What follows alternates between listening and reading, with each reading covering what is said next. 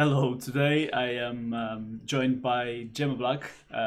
She's a full stack developer at Kamma Data, and she's gonna talk to us about her experience and her journey from studying biomedicine into becoming a full stack developer.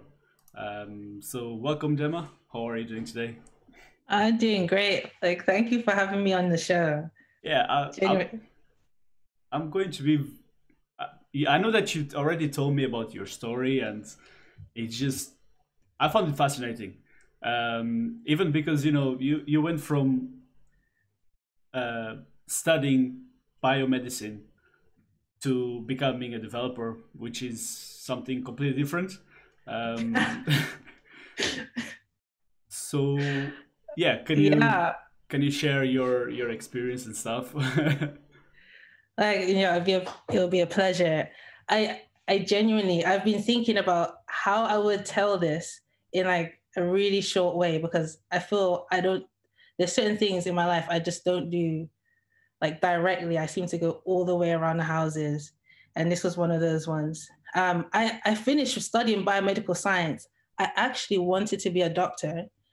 But again, instead of studying medicine, I decided I would study biomedical science first. And, and afterwards, I wanted to take a year out, primarily to save up some money to work, gain a little bit of experience in the hospital setting. And when I didn't get through like to the universities I wanted, I was looking to do a graduates program, which is a shortened medical degree. But when I didn't get in, I tried again, and Warwick University again said no, but we consider you for the 5-year course, which is the traditional medical degree. And by that time, I had started coding. I was doing other creative things. I was playing my guitar, playing with a bunch of people. I was having so much fun exploring these other things that I just ignored because I was so focused on becoming a doctor and doing my degree that I enjoyed these things. I didn't even realize there was more to life than science. Yeah, it makes sense. And so you started by creating or by recreating a guestbook site, right? Yes. Yeah. My first experience with code was when I was about 14, 15. It was during the days where before Facebook, you had like those guest book sites. I don't know what the names of them are now, but you basically would set up one and then you can just like chat in a guest book, this never ending chat site that you have personally. And my friend shared it with me and I was like, this is amazing. It just doesn't look very good. How difficult can it be to make it look better? And of course, I decided to look up like BBC's website or something like that. And I looked at their markup and I was like, is that it? I have to learn this. And actually, it was a lot harder. When I figured out a little bit of HTML and like H1 tags, it still whatever I created still didn't look good. And I was like, oh, this is taking long. Then I realized I needed like a database. I needed to learn a scripting language. And I was like, fine, I give up. And I'm not gonna try to do this anymore. But during that gap year, I started to explore web development again. And by this time, WordPress had come out Mhm. and it changed everything because it literally just did the back end for me. I was like, amazing. I don't have to touch anything to do with that back end stuff except what WordPress gives to me. And I was able to create a front end. And that was the beginning of it. And of course, like yourself, once you say you know how to make a website, everyone's asking you, like, can you make me a website? And then of course I'm like, okay. Yeah, especially with WordPress because you can make so much with WordPress, um, and then you have so many plugins, and yeah, you can do everything with WordPress. Um, and I remember those guestbook websites. I think I had one. I think there was like free account or a free place where you could have your own guestbook site. Yes, Um, that's it. yeah, and then you can customize it and stuff. So it was so fun to do something like that. And this was ages ago. I think, I don't know, maybe 98 or something like that. I don't know. Gee, yes. Something like that. There was like MySpace around at the time, and you could do all these Yes. little cool things on MySpace. So it was awesome. I wasn't like business savvy to create, those templates. People were selling templates from MySpace, Mhm. and I enjoyed that so much. But I didn't actually monetize it. I was just one of those people that was happy to just code in my spare time. But eventually, I realized I didn't really want to go back to medical school, but I had to really think about what is it I'm going to do. And of course, I couldn't really tell my family. I just spent 3 years studying, um, and not come out with like some sort of like a job which justified it. So I did an internship at a company called Marketeers 40C, and I remember creating a portfolio. I didn't really have much work to show for it, but the portfolio in and of itself was like a representation of my skills. And I used jQuery. So this was actually a few years after, and they actually brought me on. I couldn't believe that they did, considering that there wasn't any commercial experience that I had, or I didn't go to university to study computer science. And they said, yeah. So was that internship that kind of made you want to go into development, or was it because you were already doing some websites, WordPress websites, and you kind of enjoyed the development process? Or I know that you don't have to worry about backend, and now you have to, but when you were Yeah, starting, was it that so I going? wanted to. Yeah, no, sorry. I genuinely wanted to be a developer. And I thought I didn't feel comfortable applying for, say, even a junior role, because I just felt I didn't have the experience. And even now, if I see junior roles, they still ask for quite a bit of experience. And I always find that fascinating. So I thought if I do the internship, whatever I learn and whatever I build during that time, at least I can then apply for something. And when I got there, I thought I knew a little bit about coding, and then I just realized, yeah, I don't really know that much at all. In comparison to, I was with really smart people as well. So they I was so humbled. They were able to teach me like the fundamentals, like what is a class and what is an instance. I didn't have any idea. And using jQuery, of course, I was never I was never really going to get into like inheritance and all that stuff. Um, but by the time I'd finished my internship, they said to me, "Would you like to stay on?" And I get paid like properly, because at the time it was an internship where they only paid expenses and whatnot. So I was working on the weekends to help get by. And so of course I said yes. I will definitely work for you. Of course I will work for you.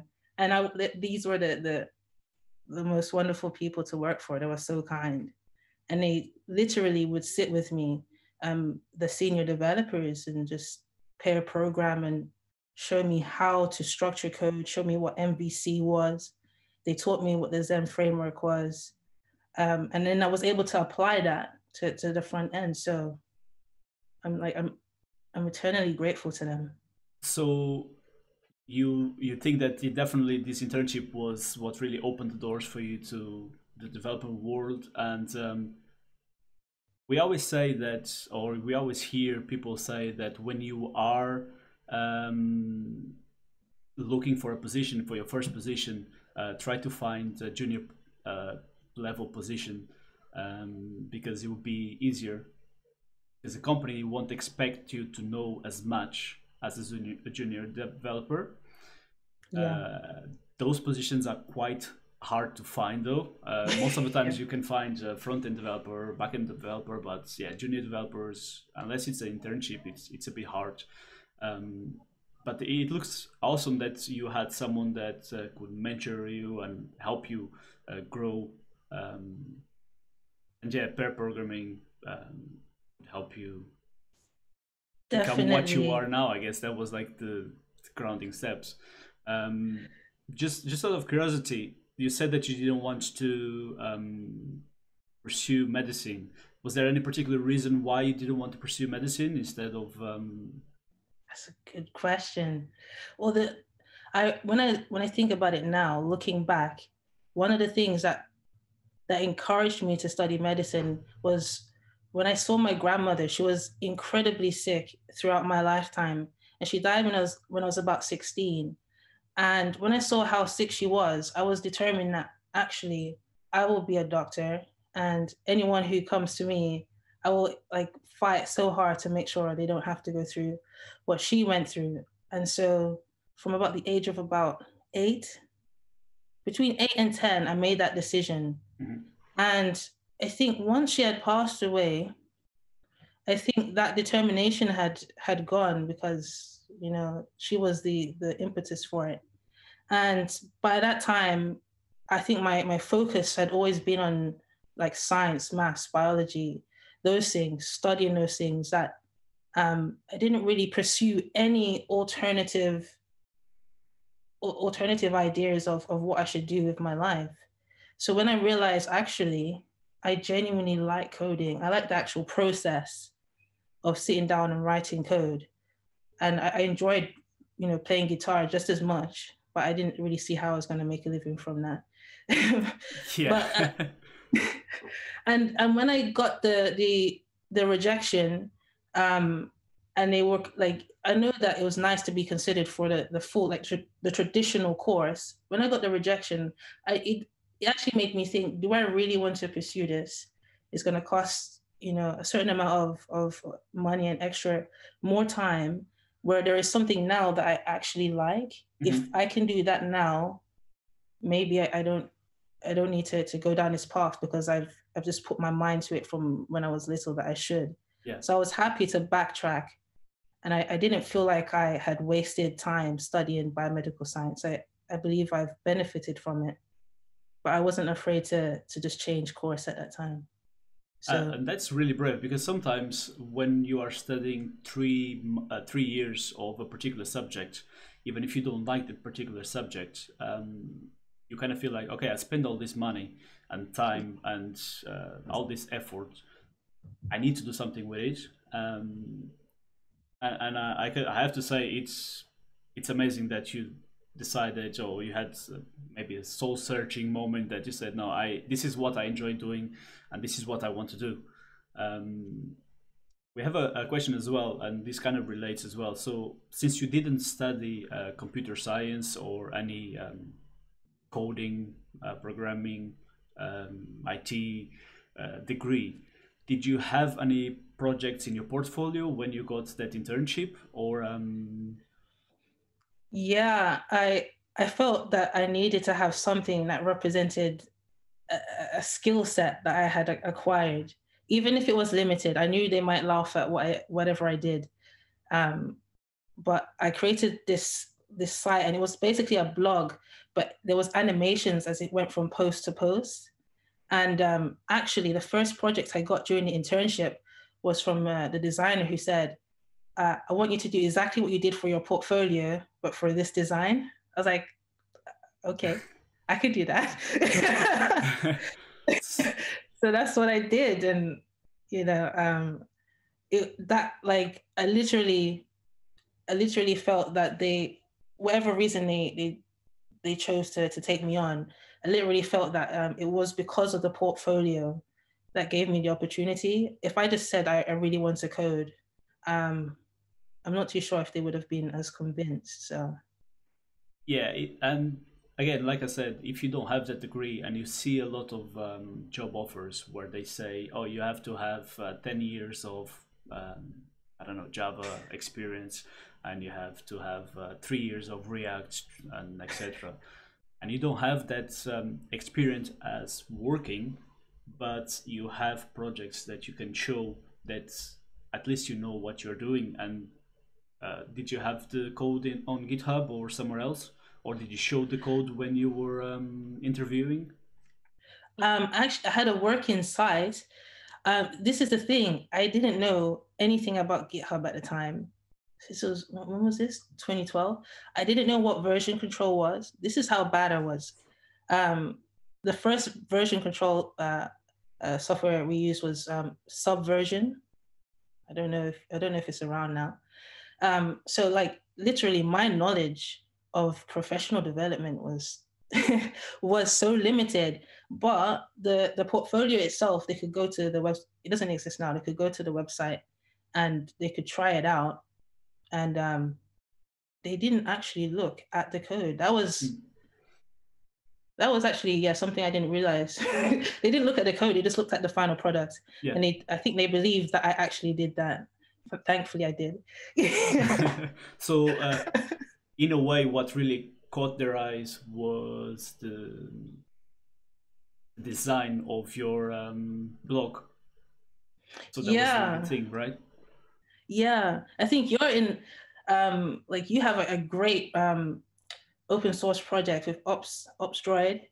So like something like that, having when you see like that and you see, you know, how capable that library, that framework is, I think that demonstrates a skill set a lot more than saying I have 3 years experience in XYZ. And of course you can say that, but different people have, you know, some people have done, you know, 10 years of say PHP, and then someone else has done 3, and they can produce the same type of software.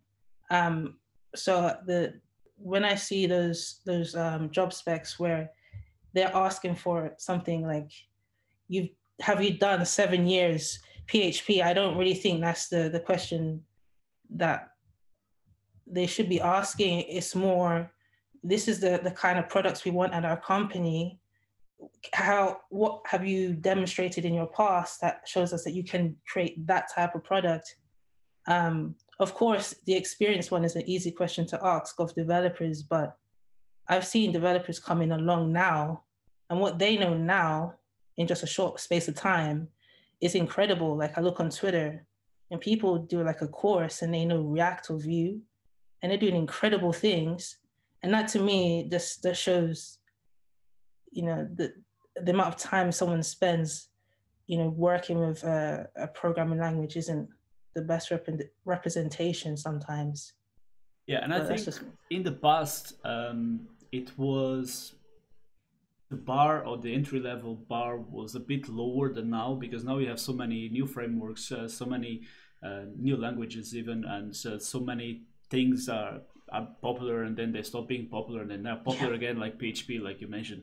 Um, there was a time where you said, I program in PHP, and people were like, oh, really? And I think now you see more developers going back to PHP because mostly of Laravel.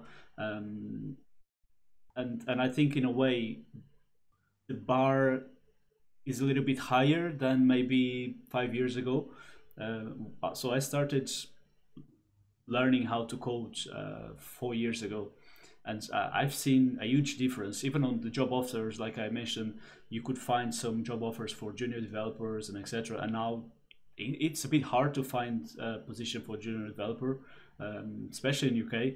And you see the requirements, they ask more of you, and in a way you kind of competing with more people, and a lot of times it's like more talented people than you, It's true. or something, and you're like, okay, so if someone is creating these amazing full stack projects, I have to do 10 different full stack projects, so I'm better than this person. Saying that, comparing yourself to other developers is not the great way to go, I would say, because Yeah. I think when we are starting, we kind of do that mistake. I know I've done. I saw some great developers, and I was looking at what they were doing, and I'm like, damn, I can't do anything because they create 10 projects in 3 months, and I'm stuck on one. So in a way, it's kind of like use whatever other developers create and use that as a motivation or to give you a motivational boost where you can say, okay, I need to get my game on and I need to work harder. Um, It's true. Actually, I know how easy it is to look at a developer or look at even developers in your own team and to see, oh my goodness, like how do they know this stuff? You know, you could just see that gap in knowledge or capabilities, and it can be difficult to not like want to rush and catch up. Because I do remember my first year, I think because I didn't do computer science, and I know a lot of developers who didn't study at university, um, where you feel a bit self-conscious that unknown there are known unknowns. You don't realize, you know there's gaps in your knowledge, but you just don't know what they are.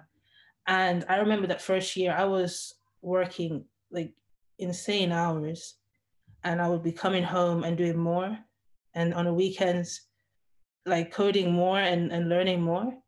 Um, just because I saw, I was, when I say it, the senior developers there, one did like a robotics end of year course at university.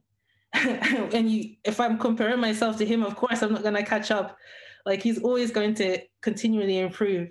But in my mind, I was like, I need to get to some sort of level where, I'm in some like ballpark range of comparison. And that's not healthy, because I did get quite sick within the first 2 years and got very stressed. And it took me about 4 years before I learned that actually it's quite okay to not know everything before you turn up to work, that you can tell your boss and say, I don't understand how to achieve this, but if you give us a bit of time to prototype this idea, we can do a bit of research and we can get a product out, or we can create like an MVP version with the knowledge we do have. It's taken me years to get to that point, but I think that's just. so, so those 2 years or 3 years when you were starting, were you just working full time on the internship, plus coding on your free time and trying to catch up all the things that you think that you were lacking, and trying to catch up with other people then? Yeah, in fairness, during the internship, I didn't feel any pressure, because I know they weren't paying me to deliver results. They were paying me to help with a lot of like the grunt stuff, like the more boring stuff, like HTML emails, and then I would get a little bit of the exciting tasks once I finished those. So I knew there was zero pressure. But when they offered me the job, and I quit my weekend job, then like my spare time, everything went all in. Um, and yes, granted, like I did learn a lot. I mean, at the time, that's when JavaScript frameworks started to come out. And the first one was, I think, Backbone. Backbone, I think, disappeared, and then Underscore came through. And then eventually I think Angular came out. But I was quite obsessive about learning all these frameworks and convincing the senior developer that we should use them for anything. We should just use, we should just use any of these frameworks, because you have a framework on the back end. And they brought me on as a front end developer. I was like, we should have frameworks on the front end. It makes sense. And there was one project where I got to use. It wasn't actually a JavaScript framework. I kind of built one. Um, and in fairness, looking back, it was the worst code ever. But at the time, I was really proud of it, of course. But I think the first year, you want to learn as much as you can, but there has to be some balance. And I didn't really have anyone to say like, slow down. I understand that completely, because looking at what I've been doing so far, sometimes it's hard, and I think a lot of self-taught developers experience burnout because of that. We always try to catch up, and we know that maybe because we don't have a CS degree, or like any IT background in a way, we always feel that we have to catch up. Yeah. and also you love coding, you love what you're doing, so you always like, I want to learn everything. um, and yeah, working full time in my case, and I do shift work, so it's a bit hard for me to have a regular schedule. And then sometimes I work 14 hours, other times I work three. It's odd. So yeah, every day is different, and I work with a different team every single day. And still, I come home and I still spend at least 1 hour looking at code, even if I don't change anything. I'm still looking at it, or reading something, or trying to improve myself. And last year, around March, I felt massively burned out, because I've been going at it for almost 4 years straight. So every single day off I had, I was spending 12 hours, 13 hours in front of the computer, learning how to code, or doing something. Opsroid, like you mentioned, is not a project that I've created. I'm a maintainer for it. Jacob created that project, and it was my first open source project that I've contributed. And in a way, so Opsroid is Jacob's pet project, but it's kind of mine as well, because it was the first project that I've contributed, and it was what made me fall in love more with open source and coding, and yeah, seeing all the things. And as you mentioned, you look back at your codes and you're like, wow, this is atrocious. But then you may also realize, but I've grown so much looking back It's at true. what I've created to what I have now. It's just amazing. And if you think about it now, you're like, no, I didn't really grow that much. And then you look code that you've written, yes, not yesterday, 1 year ago or something like that, and you're like, okay, yeah, it definitely improves a lot. It's true. Actually, what I guess when you first started, what languages were you looking at? Was it like obvious you was going to do maybe Python, or did you look at a range of different ones and then so stick with? so the first language ever that I've ever looked at was Java. Oh, And hey. I went as far as writing "Hello World" in Java. This is because so I had this a friend of mine that was studying computer science, and we were friends when we were little teenagers, and then things with life, we lost contact, and then we um, somehow, I don't even remember how, we kind of met up again, and we started talking. And I always wanted to do something with computers, so my biggest dream was to do something working in a gaming industry, because I was a massive gamer when I was younger, and I just wanted to do something like that. Unfortunately, I had really bad teachers, a math teacher, and they made me feel that I was too dumb to learn math. So that dream of wanting to do something in the game industry will be impossible, because if you don't have a good grasp of math, you won't be able to do anything in the gaming industry, really. Um, or at least that was my opinion at the time. So yeah, um, I met up with my friend, and she was studying. I was like, man, I would love to do something like that. So yeah, I'm studying Java, and we were start talking about what she was doing in the university. I was studying tourism at the time, and I finished a tourism degree. And I just like, I need to do something. So she lent me a book of Java, and I was like, okay, I'm gonna start learning some. So yeah, I did some basic stuff like Hello World. I think I did something with uh, time zones, like display a clock that was running. So it was like very, very basic things. But then I started working at the same time as studying, so I had no time whatsoever. And I kind of always felt that I wanted to do something. So after I finished the degree, I was selling insurance. Um, and I did that for 1 year after I finished the degree. So it was about 2 years, 3 years, something like that. Um, and I had quite a lot of time, even though I was working all the time. It was commission based, so I wouldn't have I didn't have a salary unless I sold insurance. So then I said, okay, I need to do something with code because I missed that, and it was kind of like assembling a puzzle, you know. Yeah. So I need to do something with that. So I started by I started with a course in Code Academy, and I believe the Oh, first one nice. was JavaScript. And I did all of the little courses. I think it was Python, JavaScript, and Ruby. I think they had the three ones.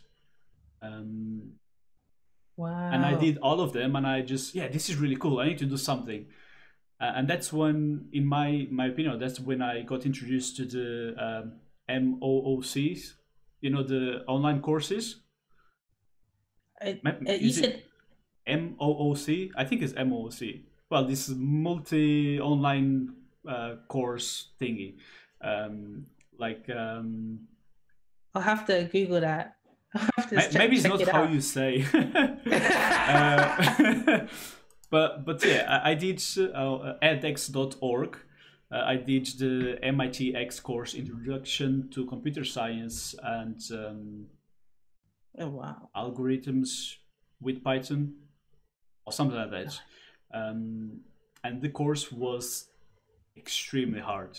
It was really tough. But we had a really nice group of people that we got together. There was a chat room, and we were trying to solve the problems together, and we spent all the time there. I remember that even at work, I kept thinking about the problems that I had, and I was like, I need to try to find a solution for this. And I was like writing notes when I had an idea and stuff like that, you know. But then I decided to move to UK. I wanted to live abroad for at least 3 months. So I moved to UK, and I didn't have internet. The room that I was living was a bit dodgy, and yeah, then I got a job, and I was working insane hours in a kitchen. So I failed the course because you had to submit every week. You had to do a problem set, and if you didn't do the problem set, you wouldn't be able to do it. Oy. You couldn't finish the course. That sounds a bit tough. That's Yeah. quite tough.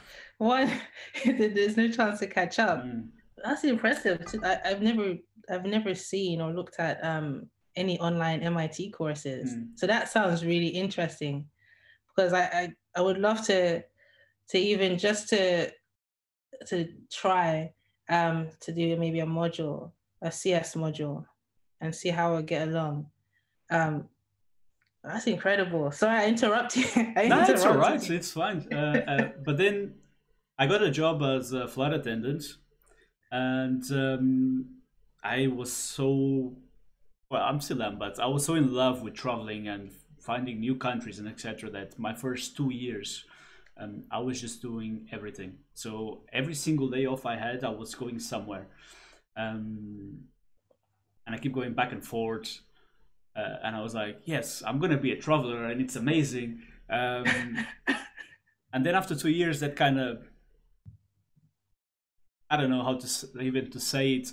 I just said, okay, yeah, I've traveled a lot, but there is something that is missing. Uh, and yeah, one day I was getting ready to go to work, and I was listening to a podcast, and they were talking about finding your passion and etc. And they were saying that you should focus on one thing that you don't even see the time passing. And that kind of ring to me, and I was like, to me, the thing that I just could spend hours doing, and I didn't even care if I didn't have food or whatever, was code. And then I came back to that MITx course. Uh, I used to spend two all nighters trying to solve a problem, and I said, you know what? the next open course, because they go with seasons. I think there's twice a year you can do that MITx course. The next one I'm gonna do it, and now I have the time for it, and I'm gonna finish the course, and that's what I started. This massive story to say, I started with Python because the course from MIT was in Python. So I did a little bit of Java, but I don't even remember anything. So yeah, I did Python, and Obstroid is made in Python, is written in Python. But I always wanted to learn React and JavaScript. So yeah, it's been almost 1 year, and I've been doing some React stuff, and I've been learning JavaScript as well. Because I always thought you need to learn one language very well before, or at least in my head, it's like I need to learn Python very well, and then I will focus on another language.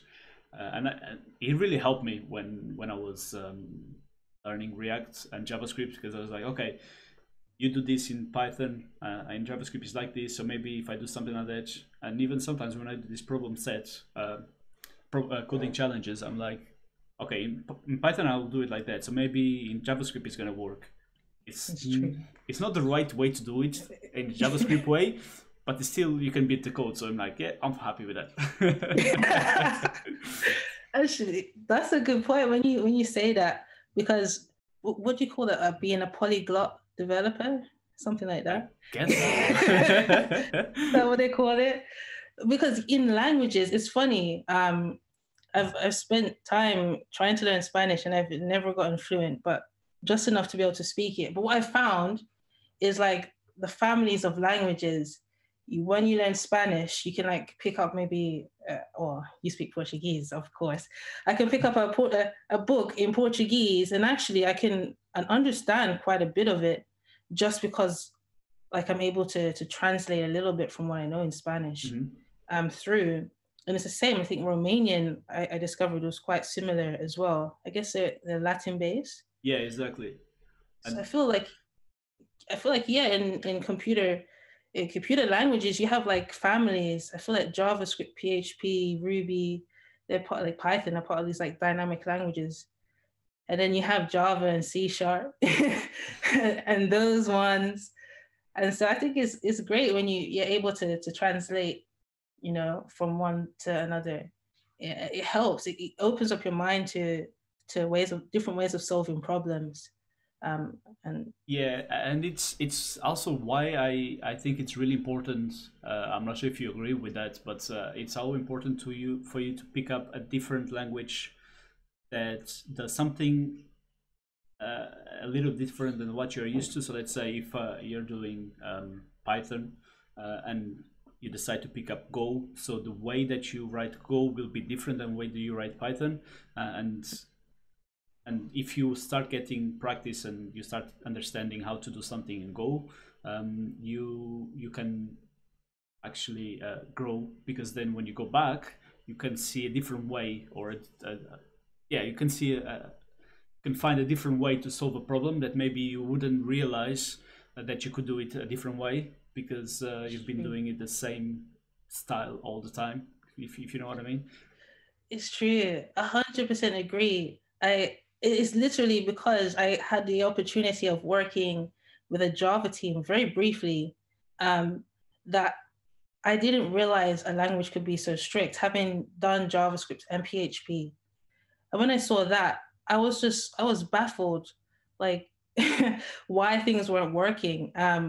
Because I was using like I was using a class that didn't inherit from the right base. And when I did that, I was like, oh my days, PHP would be like, coding in PHP would be so much better if I could have like Scala types. Of course you can't have it, but you can have types to some degree. And it actually made me a better PHP developer because of that experience. But I would like love to learn Go. I've only seen it written. Like I've tried to look at Kubernetes like under the hood. it's Go for days. And yeah, I don't think I could ever contribute to that.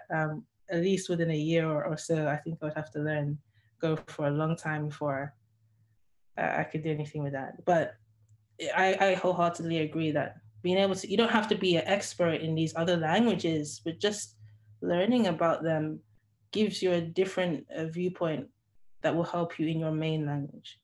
So definitely. I wanted to ask you, I did have a question. Okay. Because there is like a trend to like bash full stack developers, and I don't know if I guess it's true. It's okay to bash full stacks.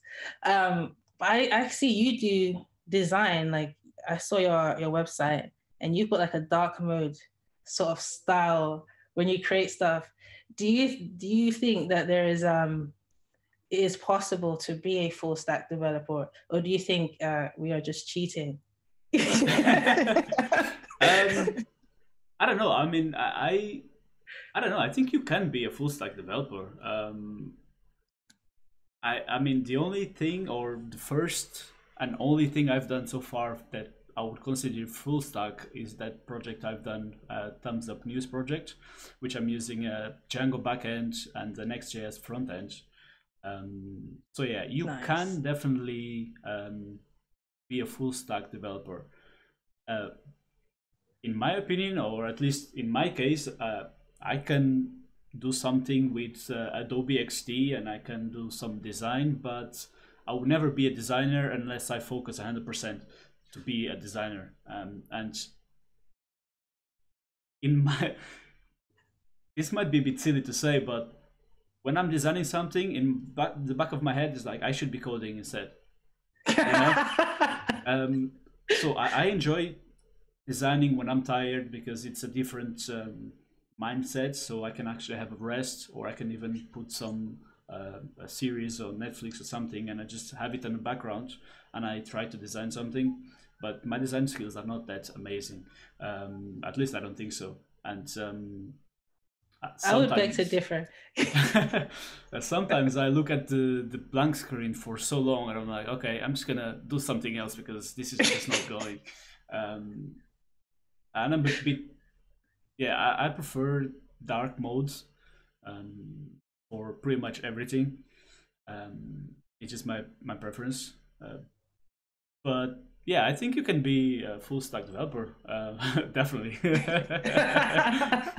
I guess in a full stack developer, unless you maybe are a senior, I'm not sure. You have more experience than me, but you will always have one particular part that you enjoy doing more. So you might do more backend, and you're more comfortable with backend than front end. That's true, actually. I think I didn't have any intentions of being a full stack developer. I didn't know what they were when I started out. I don't even think front end developers was like I didn't really hear much about front end developers when I started out. Anyways, it was just you're a PHP developer, you're like Ruby developer or something like that. But actually, I find when you're like working on, especially on either you're in a small team or working on your own projects, you just end up just having to do all these other things. So it's a bit weird to like. I don't really know if there's like a real. I don't know if there's like a real definition of a full stack developer. It's just someone that just has to do a range of things, you know, because the team is too small to get specialists. So what you're saying is a full stack developer is just a software engineer, really. You just do whatever you have to do to get it done. Get it working. Try to do a quality job, and understand like enough to get it working. And then, you know, when the team gets bigger, you bring in the specialist and the you know, the serious folks that know it like in their dreams. So I think that's what it is. That will actually fit pretty well on a question that someone on the chat had. Lumberjacker was asking, so what do you think it's great to work at? You would say a startup or a multinational company? And from your experience, kind of what would you prefer? I feel like this is the worst question because it's because I work at a startup now, and if I say something else, they're gonna kill me on Monday morning. Um, no, I enjoy working at a startup. I didn't think I would because, my idea of working at a startup is just lots of pressure, lots of stress, late nights, early mornings, over weekends. That was my idea.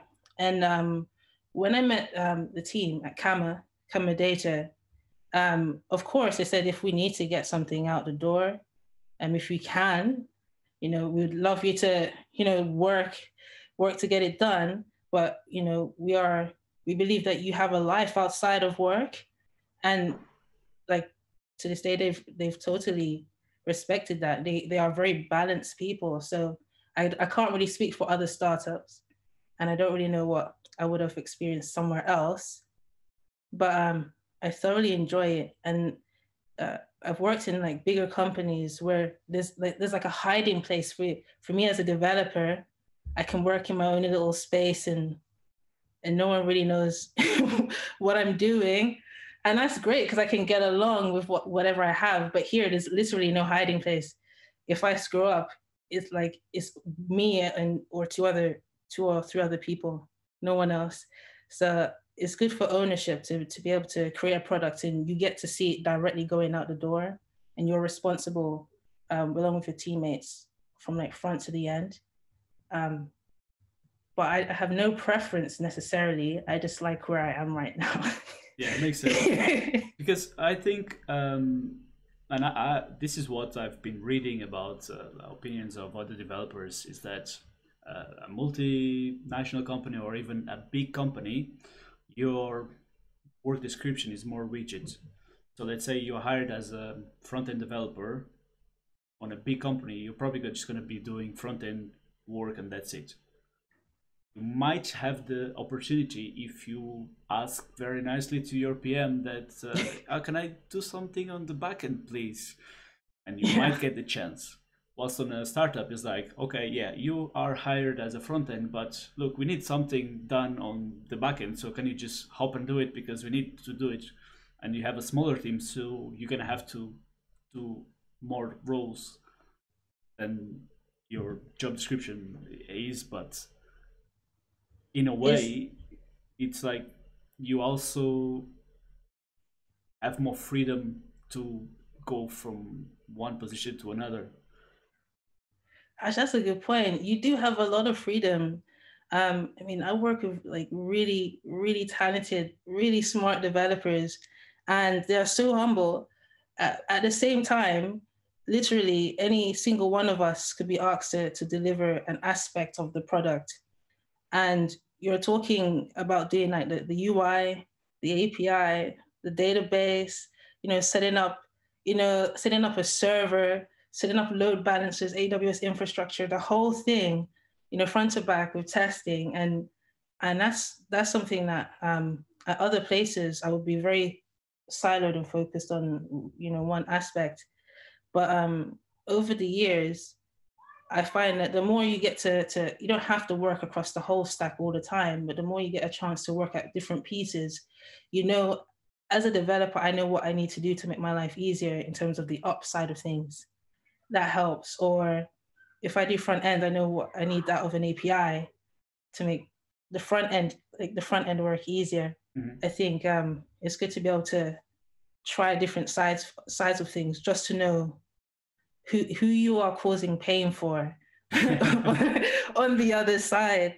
And at a startup, you have to do all everyone has to do it themselves. So yeah, but also, I would sorry, go on. No. I would highly recommend working at a startup, as long as it's not a place that's trying to kill you. Unless you're really young and you have that energy, then that's fine. I also think if you ever decide to work for a massive company, when you have an experience as a developer in a startup where you have done so many different roles, that's just a plus when you try to apply to a different company or even to a bigger company than what your current company is. Let's say that you want to work at, I don't know, Google or something and say, yeah, I want to be hired as a front-end developer at Google, but I've done all of these things. And they're like, oh, awesome. So maybe you can do something different. Yeah, actually, it could be a curse. I mean, yeah. it's like, you know, absolutely nothing at all. That's basically what you're saying. You know, there's nothing at all. Kind of thing of jack of all trades, master of none. Yeah.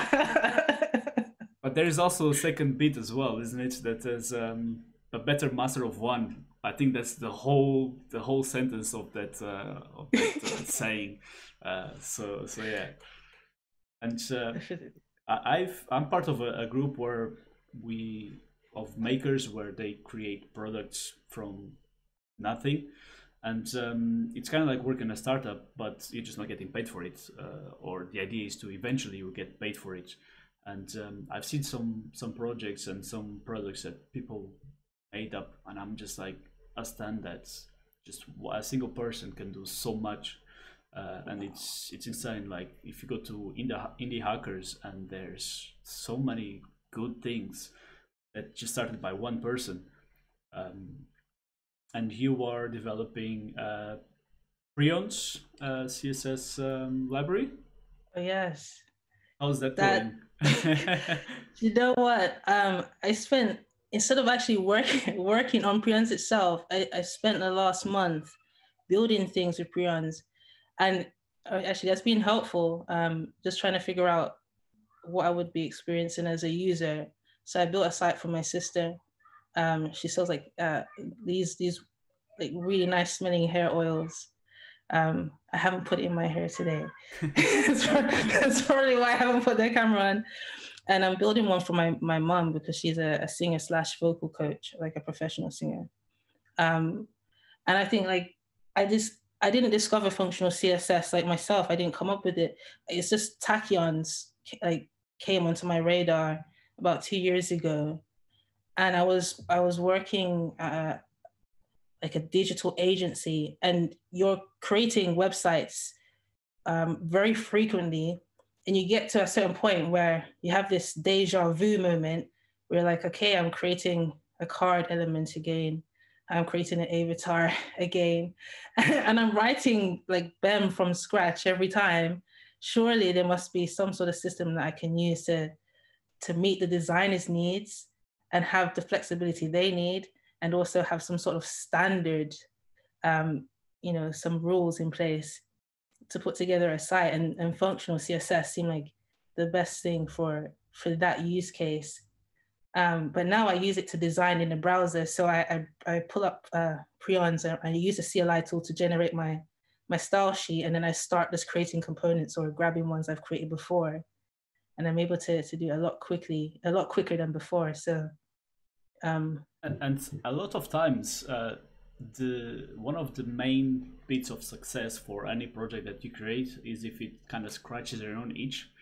Because if you don't use your own product, how the hell do you expect to know what you need to include? Because you might be working on a specific feature for months, and then no one uses it because in your head it's amazing, but you don't use your product. So it's like, well, yeah, this idea is good, but no one cares about it. I guess it can be the same with Upstride. I can't remember who it was that was creating a chatbot for, was it Discord? And I was like, I can't remember who it was. I think it was on your channel. It was a conversation on a previous video.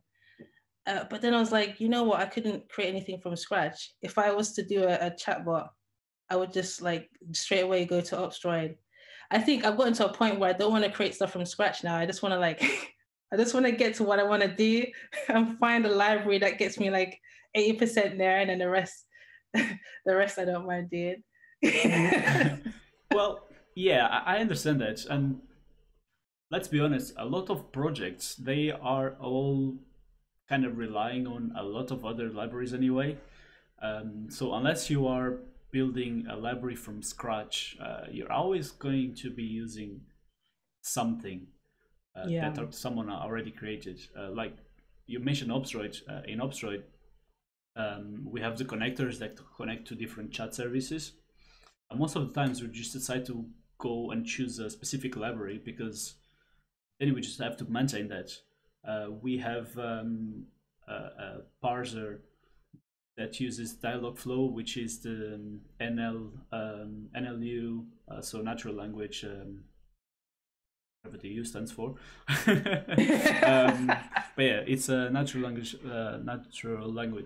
processing from Google or Google purchase Dialogflow, and they changed their API, and we're like, oh, this is probably gonna break the matcher on our end, and it doesn't because we are using this library, so then we don't have to worry about it. Nice. And yeah, do you think that contributing to open source it's very important if you are looking for a position, or projects are more important? That's is a good question. I don't necessarily think open source is important. I think it's nice. I think it's nice to be able to like contribute back to the community, because for me, I found that I rely heavily on open source technology. Even now, I don't know any development team that tries to build anything truly from scratch. You might do it for fun, just to scratch like your own itch and just to learn how things work. But in like any professional software, we use a lot of open source. So I think it's good to contribute back. I think when you're working in companies where the source code is hidden or the product isn't visible to like the wider world, having something open source might be a benefit to demonstrate your capabilities as a developer. But if, say, you're a developer at, I don't know, GitHub, and you say you're the front end developer at GitHub, anyone can go on GitHub and just look around and see, okay, I can see what you've been contributing to. But some companies, you don't know what it is their dashboard looks like because you don't have access to their products. So I think it's helpful, definitely. But I know a lot of developers who are very successful and they haven't shared anything on GitHub or anywhere else. And they are like incredibly capable people. So I wouldn't say don't do it. I'll say definitely, if you can, do it, but don't feel pressured to maintain open source library if you don't have the time to do it. So it's just a plus if you have that backend then, or if you have that experience, because then if you contribute to open source or if you use GitHub, you probably already know Git, you probably already know the basic of source control, you probably know how to open a PR or how to create an issue, and yeah, most companies use Git as their source control anyway. That's just like a plus. But if you do it, sorry, but if you do it like on a project that's your own project, you're probably not gonna open an issue and then submit a PR. You just push the master and that's it. I can, for you probably experienced it because I haven't contributed much to other open source projects. But you probably learn so much from working with like a variety of people. If you're working in a team, you're working with maybe 3 or 4. But something on GitHub, like an open source project on GitHub, where you get to be part of like a big community, maybe like double-digit contributors, learning from how they do things, I think is very helpful. And actually, I think I snooped on the Obstroid, the commit history. And it's nice to see how things develop and looking at that. So it is beneficial to learn how to work with others, especially if you don't have that in your own company. Maybe they make you work by yourself or you don't get a chance to work with others. I can see the benefit of jumping on an open source project sooner rather than later. Mm-hmm. Actually, how do you find, especially I guess with internal projects, like with a company, maybe there are certain rules and principles that like that is set by a lead developer, but on open source projects, maybe it's not as strict. How do you find it working on an open source project? Maybe when someone submitted a PR and they've done things a bit differently, do you like mind about, like enforcing certain standards, or do you just say, as long as the test pass and it works, it's okay? Well, being the maintainer for Obstroid, depending of the PR that I'm reviewing, there is a particular branch of PRs that's been raised that integrate Matrix to Obstroid. I don't really grasp the Matrix that much, and I've just seen what the contributors were doing and the other maintainers were reviewing and suggesting. So I'm seeing how they do it, but I don't really understand it fully to feel that I should give my 2 cents on it. We have quite good sort of rules that we expect when you contribute to Obstroid. So we expect that you're gonna have to write tests that will cover 100% of the code that you just wrote. We expect you to add documentation if you're making some changes that require documentation, but the code itself, not really, unless you do something that could be done a little bit different. We could suggest, oh, maybe you could do it this way, but a lot of times we are happy to just accept your version. And I've been contributing for almost 4 years to Obstroid, and there was a few things, and just recently I found a big issue with a change that I've done a few months ago, and I was like, oh yeah, this is broken. Let me see who broke it, and I was like, oh crap, it was me. And then looking at that code, I was like, oh, actually, I should have done differently, and the code that I wrote should have been written differently. But yeah, it's hard to specify a way to write code because every person will address a problem different. We use Black to link the code, so then it's automatic linting, so you don't have to really worry about linting and etc. And Python, it's very opinionated of how spaces and how many indentation and etc. So you have to do the code, or you have to structure a code in a certain way, but then Black does it automatically for you. So even if you mess linting completely, you just run the command and then it just does it automatically for you, and it's just like magic, and it's the best thing ever that I've ever used. Because there was always, when I started, there was always a problem with linting. I was like, oh crap, yeah, okay. So I submitted the PR, let's see, I run, and then the tests will fail, and I knew they were going to fail because of linting. So then I went back and said, okay, yep, this is why it's failing. One of the main things as well is doc strings. In Python, doc strings are kind of comments that you add to your functions or methods that explain what does that thing do.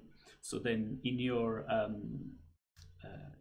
editor, when you invoke a function or a method, that's description. When you write something and it says the parameters that they expect you and what does the thing do.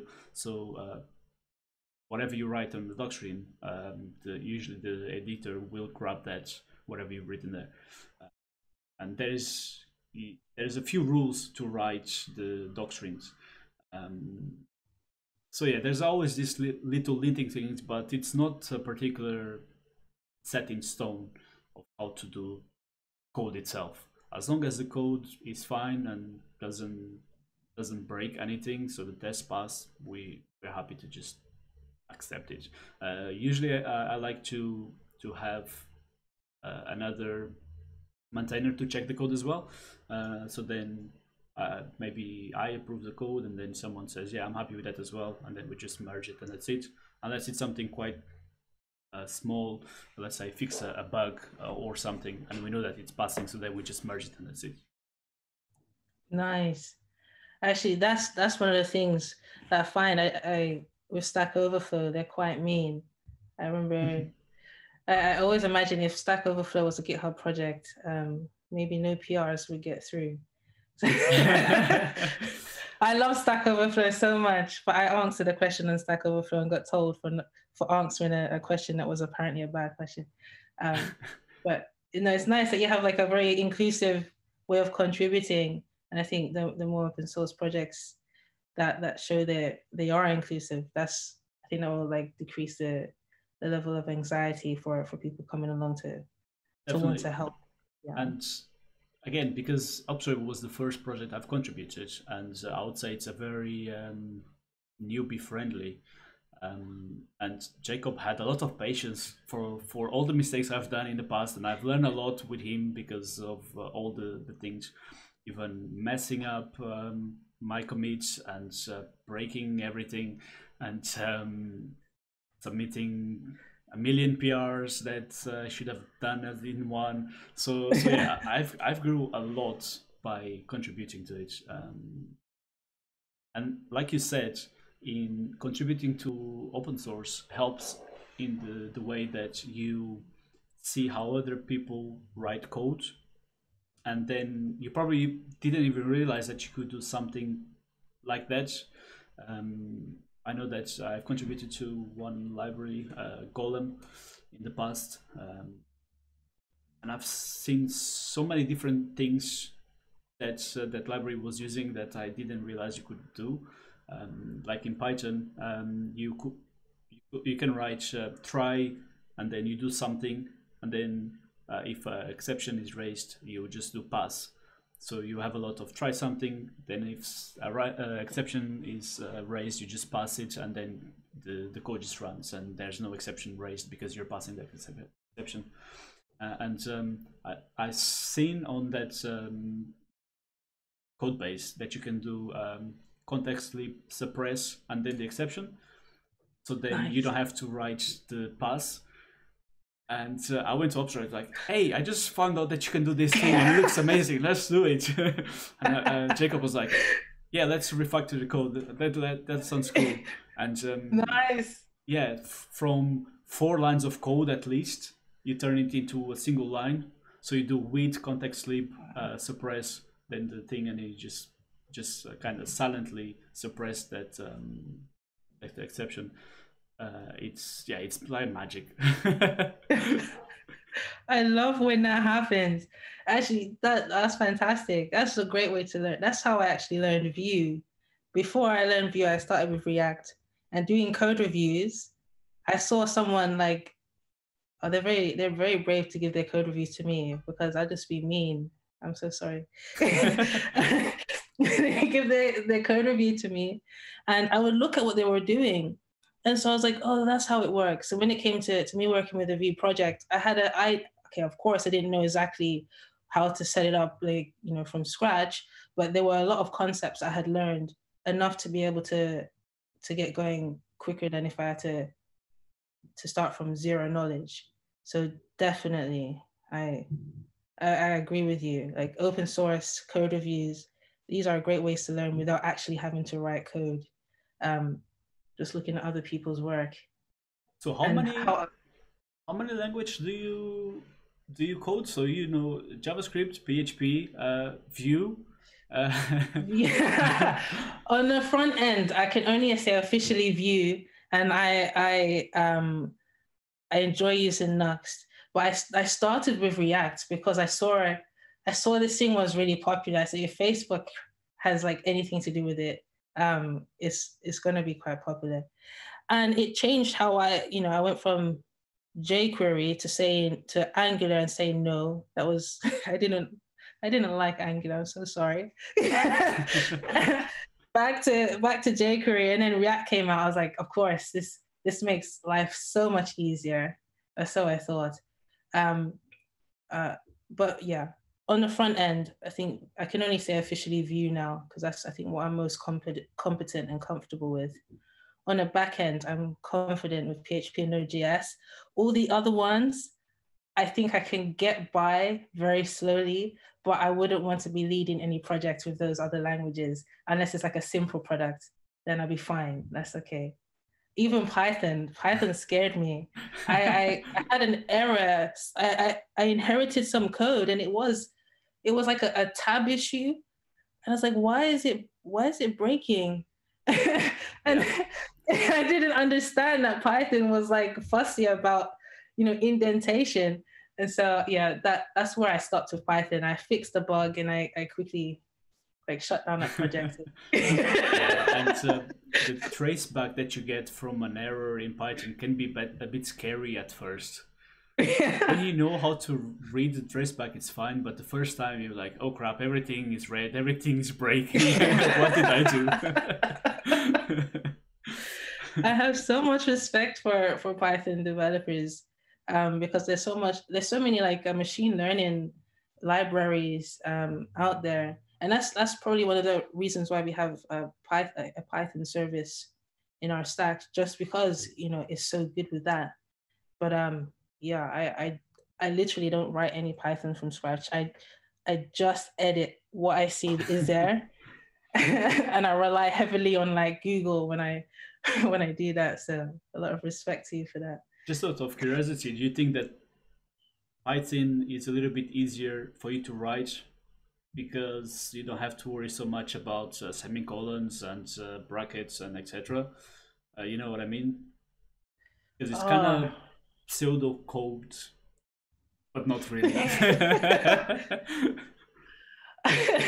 I'm not sure. I don't know if it's easier. I mean, I think it's in some ways it's similar to JavaScript or Node.js, where it is not going to complain too much. I say that it's not going to complain too much, but in comparison to working with, say, C# or Java, I would rather work with a dynamic language, personally speaking. And then, like, I don't know if Python has the same thing, but in PHP, there's a library called PHP Stan, and you can use dot block comments to almost like to annotate what your method inputs and your outputs are. And so you can run static analysis on your PHP without having to compile down into something you can run. So you kind of like cheat. You kind of get the benefit of a compiled language without having to wait for it to compile. So Python comes into that bracket. I wouldn't say it is easier. I think it just has to be, you just have to learn it. I haven't learned it properly, Fair enough. So I know that you told me that you also worked as a freelance for managing WordPress websites. Was that before your internship or after your internship? Yeah, can't remember. I think I was building websites anyways, like just for fun. But after the internship, I worked for a little bit. Mm-hmm. And then after joining a few companies, I left a company called WTG to work officially as like a freelancer, to go in for short-term contracts. And that literally was so scary, because I went in, like, you're coming in the first day and you're like, okay, this is what we want to build. And you have to speak directly with the clients, and there's the aspects of code that no one talks about, where you have to talk to people. Mm. And that was a great experience for me, because it actually opened me up to what the real world needs of the client was. Whereas I guess at a company, there's always a middle layer of people you go through. So I worked, I think it's called Homemade. I did some freelance work, another digital agency, before they took me on as a permanent member of staff. But over the years, people have asked me to do their websites, and I would charge for that. sometimes, not all the time. I'd feel bad for everyone, because it felt a bit mean to do with everyone. But I would create WordPress websites and maintain them. I think there's a few that I maintain now, and I can't tell you where they are. They're still running, so I hope they're still running. I will check after this. But no one has come to me saying anything is broken, so that's They fine. should be working fine then. And you know, if it's WordPress, as long as people keep updating their website, which WordPress makes it quite easy to update the dependencies and etc., it should be fine. It should be fine. Some dependencies that break on WordPress are the worst, because it's not like, it's hard to like do a rollback on WordPress. Like if you get that white screen of death, or whatever they call it, you know, you have to go back into the the file manager and just update it. I think I haven't, like, some of these old projects are not using the standards that I have. Like now I would use version control, like a hybrid of like Laravel modules with WordPress. So WordPress becomes a dependency. So I have a lot more control over what is being installed. And I would switch off the ability to like update plugins. So they can't like just add stuff. They would have to like check, and I would test it or something like that. But these old projects on WordPress, I've seen so many WordPress websites just break because someone's updated the plugin, or the version of PHP can't handle like this. Like, there's a nice new like spangly plugin, and the PHP version on the server is old. Like, no. No, like don't stress me out, please. Was there anything that you kind of hated in particular, being a front-end developer? If something that you don't really particularly enjoy doing? IE6, IE7. Okay, fair enough. IE, no, cross-browser stuff. I say that now, but I did enjoy the challenge. But it's not nice when you build something and you think it's working, and then someone goes, "Oh, nope, not on my browser," and then you work out, "Oh, you're using that one." Okay, that's not. That's always the hardest thing as well, isn't it? It's I came to a particular case with the Thumbs Up News project, that the menu on mobile was broken on Safari and only Safari. Oy. And I was like, man, how I'm gonna change the Safari bit only? Luckily, after spending a few hours looking at Stack Overflow and blogs and everything I could get my hands on, I managed to find a way to do it. And it uses some obscure thing that uses some CSS magic tricks by checking if something doesn't work on a particular browser. So I think they use, I don't remember exactly, but I think they use a unit in CSS that Safari doesn't accept. And they use the not on that rule. So then kind of they are triggering all the browsers, but not Safari, because Safari doesn't recognize this unit. It's so hacky, but it works. And I'm like, that's brilliant. I'm going to use that. Actually, I suspend that question to you as well. Actually, what is like the most challenging thing you find on the front end? For me, it has to be designing. I'm going to be honest, because for me to get to a stage where I'm happy with the design, I'm always thinking I hate my life. It's just, yeah, designing for me, it's the biggest problem. And I know that I want to improve it. And I even bought the refactoring UI book, and I haven't read it yet. And I've owned the book for a year and a bit now, and I haven't looked at it yet, which is very silly of me, but yeah. You have to let me know how it goes. I think there is like some strange truth. As developers, we find design hard. I am genuinely not a designer. I've managed to somehow create things by fluke, and they somehow look decent. In my opinion, and my opinion might be completely wrong, so actually what it does look like. So, so what I found, I think last year was a big breakthrough in terms of like design for me, because I had the opportunity to work with designers and to create something, and then for them to sit with me and go, oh, the line height's wrong, using the wrong font size. And you'd be like, how do you know? And of course they designed it. It's like, this is not the right orange that I wanted. Are you using the right hex code? I'm like, yeah. And I'm using the wrong color profile, something like that. And it was just incredible to sit with them. But even then, I still couldn't have designed anything from scratch. And I got this book, I can't remember what it's called, but basically it's not just like about web design. It's just about little principles of how to arrange things on a page, on like a piece of paper, to make them look balanced and interesting. And I followed that, and I was able to create, I think, the first version of my mom's new website. And I was like, oh, okay, I think I kind of get it. And then there's a really good video about colors, because I love colors, but I don't know how to put them together. I couldn't tell you. I just about managed to achieve it with my clothes, like how to match my clothes. That's as far as I go. And it was great. This guy basically explained how to use colors in a UI, his process. And I was like, it's a process. There are rules.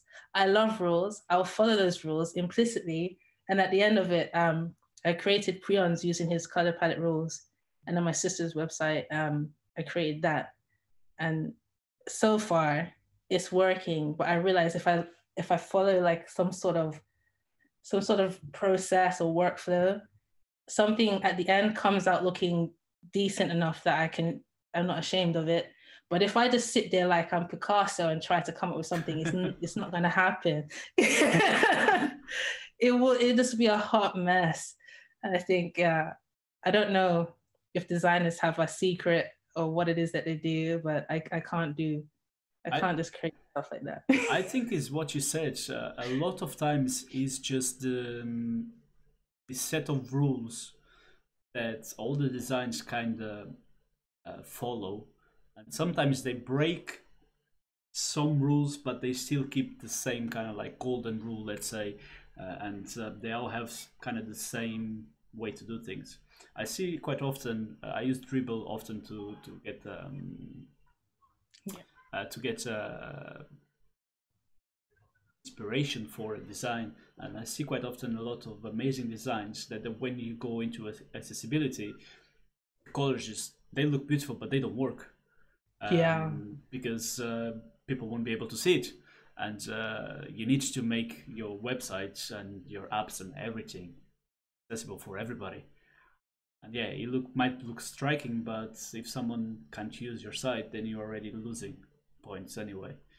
That's a good point. It's true. Got a question from Copper Birdie. Is there any tech that you're looking to play around with? Anything specific? Okay, there's like an endless list, like a growing list of tech that, I've got an Arduino right here that I've promised.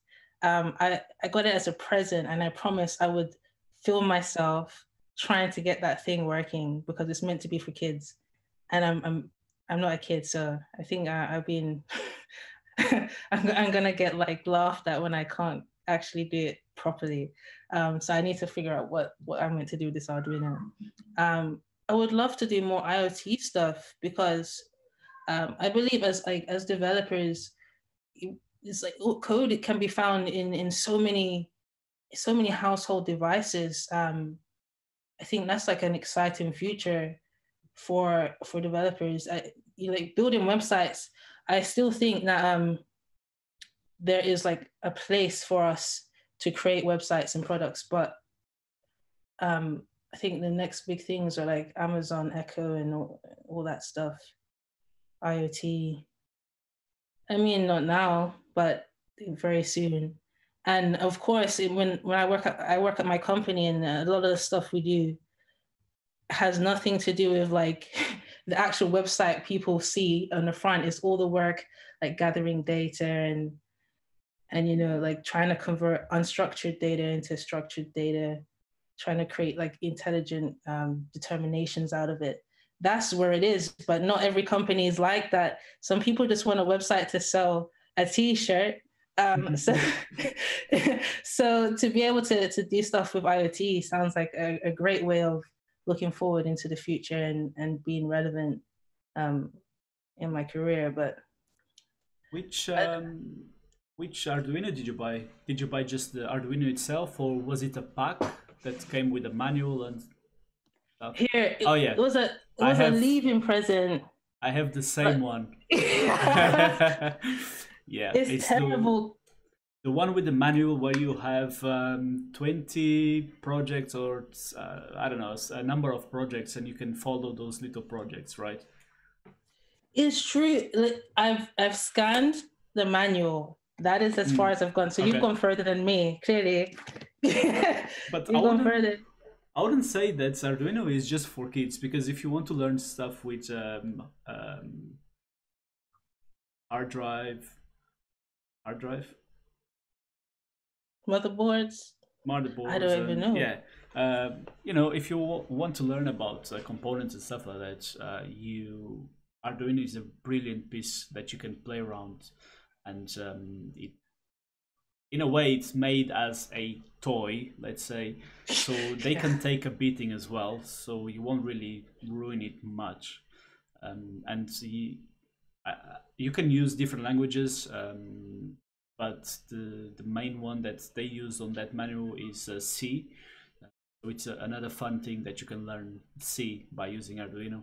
Uh, and then if you want to do more code things and more IoT, Raspberry Pi is a nice one as well to have. So Yeah. yeah.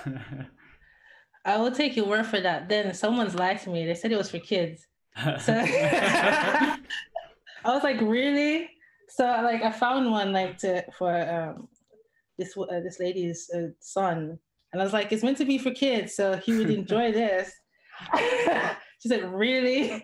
I have an idea for my Arduino that I want to play around with. It's to control my plants' soil, so then I know when I have to water them properly. That's amazing. That's a great So yeah. idea. So if you have plants, you can do something like that as well. I think I would need that. My plants die. I had one in the office. I would be the first person to buy that.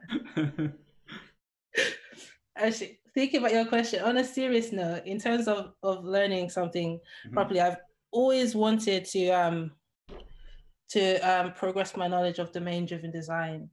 I went to a DDD conference, I think last year or a year before, and whilst I feel that sometimes I think the way you structure code, I think domain-driven design might be unnecessary for a lot of projects. If you have like a really important part of your domain of your product that you want to model and you want to do it in a way that has longevity, domain-driven design seems to fit the bill really well.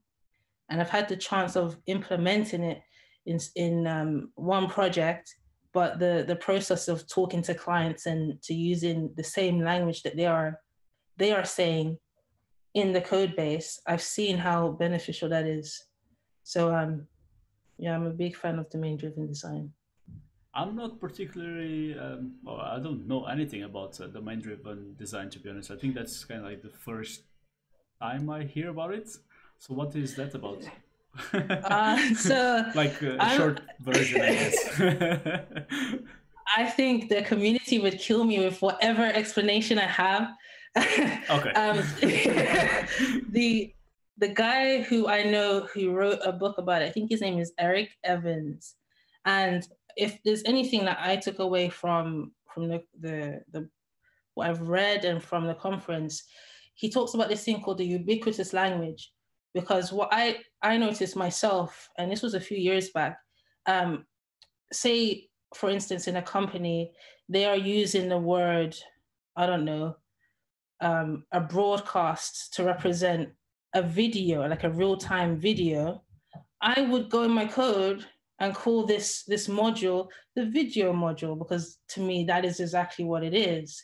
But then when they're talking to me, they're not talking about the video, they're talking about broadcasting.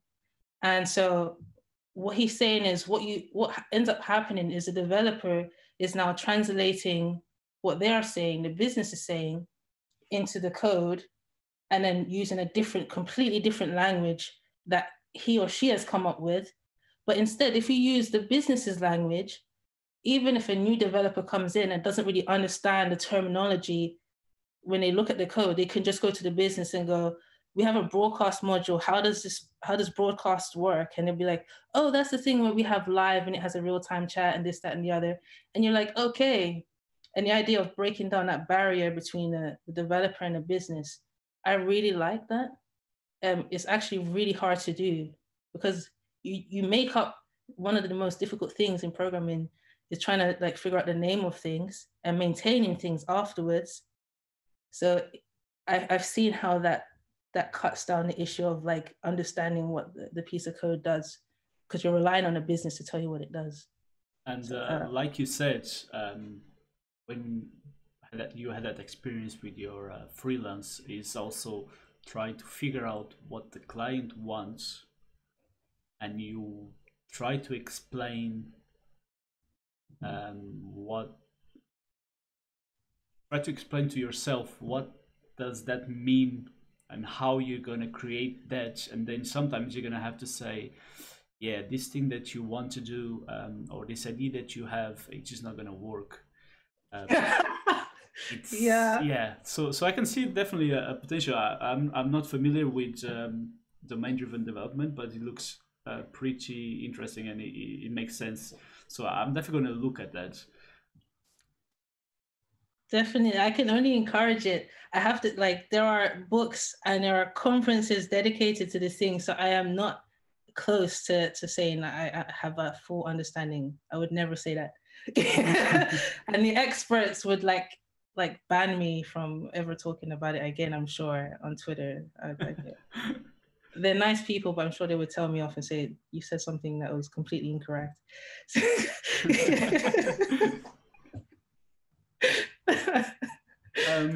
Yeah. I know that I said that we would be chatting for like 1 hour or so, but it's been so interesting to talk not just about your journey, but also just share with you ideas and just talk about stuff. I just really enjoyed that. I hope you don't mind that we've been going a little bit longer than that 1 hour slot. No, not at all. Literally, I just saw the time now, and I didn't think it was. I didn't think it was 8 o'clock. Okay, that's good then. Just out of curiosity, because you have experience in different companies and changing jobs and etc., can you think about one thing that is like the hardest thing to change when you change companies? Like, what is the one thing that's hard? Is it like finding a job offer that interesting for you, or that you like to apply? Is it the interview process? Is it leaving a company that you enjoy? What's... Oh, that's actually a good question. Like, the most challenging thing about leaving, or do you know what? I've been so like privileged. Every company I've been at, I love the people I work with, like genuinely. Every single time, I'm like, wherever I'm gonna go, it's not going to be as good as these, like what I experienced with these guys. And I've worked in an all female development team before as well. So when I left them, I was like, oh, I'm never going to get a chance to work in that environment again. It's leaving the people. If you like, I'm so thankful I haven't had to work in a team of like horrible people. And so I always think when I'm leaving the company, like I'm not going to work I'm not going to have this chance again. And the last one I was with before is a guy called Rob Waller. He's on Twitter, and he mentored our team. He was a CTO. He mentored our team so well, and he really encouraged me to pursue opportunities that allowed me to put my skills to more challenging problems. Literally, if it wasn't necessarily for his motivation, you know, I would probably still be with those guys before, because, you know, there was no genuine reason for me to change. But when he said that, I was like, okay. And then now I'm working with another group of people that I can't believe how it's like lightning can strike so many times, but it has. And so I'm very thankful to good people, like the scare stories I see on Twitter where people are saying they have to work with a mean developer, or that famous rock star developer, but he's just horrible to you if you screw up. I've not experienced that yet. Thank God. I hope you never experience, because yeah, that can be hard to manage. And I can relate to that. Every day that I work, I have a different team. I work on the biggest base on my airline, so we have a lot of crew members, and every day it's a different day. So it will be almost impossible to work with the same people twice. And I understand that completely. Sometimes you have such an amazing team to work for, and it's like, I hope I could work with you every single day. And then you change, yeah, you finish your day, and you feel like you are floating, and then the next day you have a different team. It's like, yeah, this team is good, but it's not as good as yesterday. But then, yeah. It's also very interesting to work with different people every single day, because it makes you grow a lot. And when you start seeing that maybe a particular conflict is going to arise, or you can start reading the team a little bit faster, I would say, because you start seeing, okay, yeah, this person said that, and that person reacted this way, so they don't really enjoy it. That, so let's try to move the subject to something else. And so do that kind of management. It's interesting. But yeah, leaving a good team, I can definitely relate to that. That's awesome. No, I did. Yeah, go on. Sorry.